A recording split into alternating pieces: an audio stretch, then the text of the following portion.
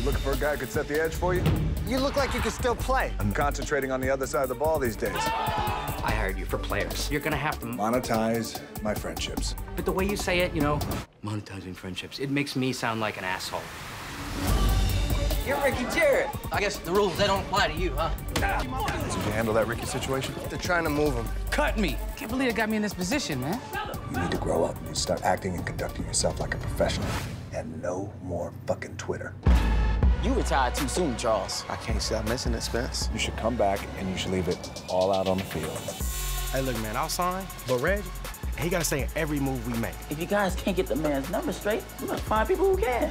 Vernon, you got priors. You can't keep doing this shit. I just used the weed for pain management. You're not even injured.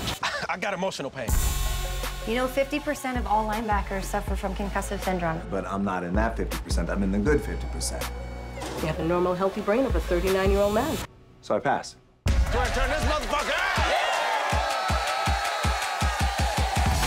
Haven't seen a nautical cleanup effort like this since the Exxon Valdez.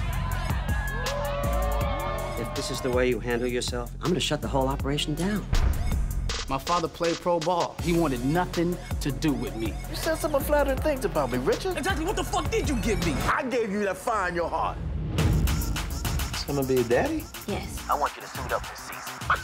You keep your head on straight, you work hard, you get a shot. Dallas came in big. It's $45 million guaranteed. That is amazing. I'm promoting you. I'm handing you the keys to the kingdom. We will have the best sports management division in the business. We want to build a dynasty. Just getting started.